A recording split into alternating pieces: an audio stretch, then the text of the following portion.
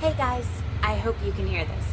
I am in the bathroom on the airplane, but I wanted to make a video because I got to sit in the seat with no seatbelt extender, which is amazing.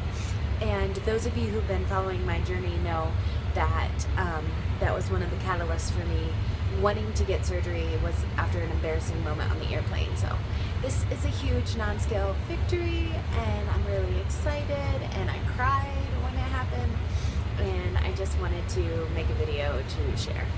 Thanks for rooting for me, thanks for following, thanks for liking. Your support means a lot.